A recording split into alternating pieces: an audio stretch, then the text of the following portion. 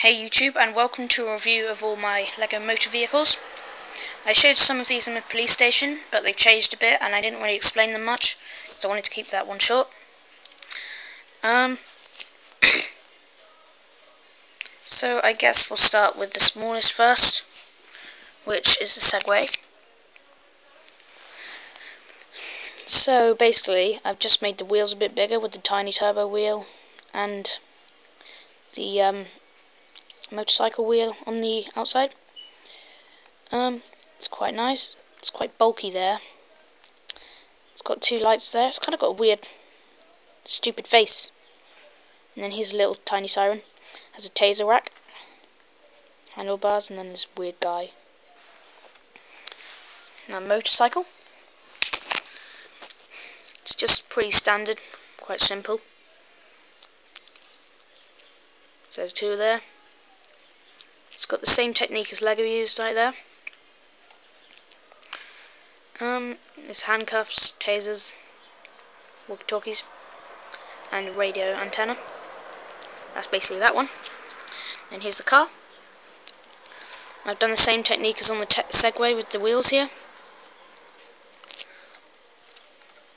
And it's got a nice bumper, and the back of it is quite nice as well.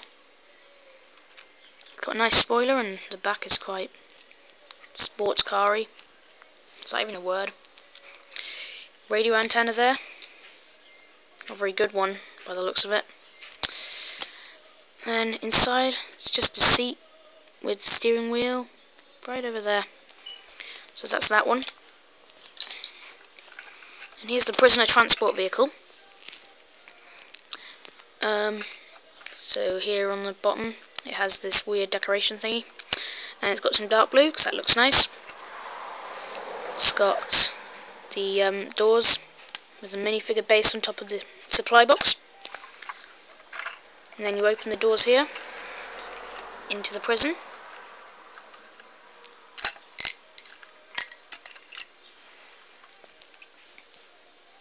And there's a guy in there, looks quite angry.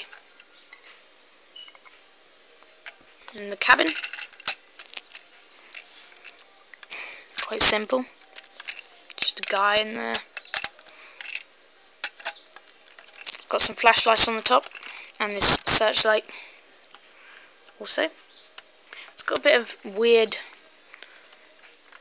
levels there with some slopes and stuff. And then here's the big one, the Octane tanker, which is actually the odd one out in two ways, because it's a new one whereas the others are old, and also it's not a police vehicle, as you may notice. But anyway, I'll put it in this video. So it's kind of a bit lorry-like, but I didn't want it to be too much of a lorry because I wanted it to be an Octane truck. So it's got the big Octane tanker on the back with the canisters on the top. I don't think the real thing actually has them, but they just look nice, you know. Has a rounded thing on the top to make it look more realistic. Has the grey wheel guards, 6 wheels. Has the gouges, the levers, controls, and it has these things, look lorry-like. And the flashlight, that's just basically a fence, like that. And then I just put it on one of these. I think it looks quite nice. I'm going to take that off though, because that's in the way of the cabin. It's not very good at taking off the cabin, because I didn't really intend it to do that.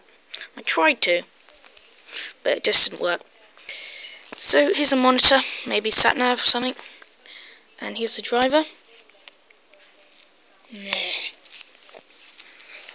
And that's the cabin. So I've got some dark grey here, because in the original thing it was just all white with a couple of those straight things.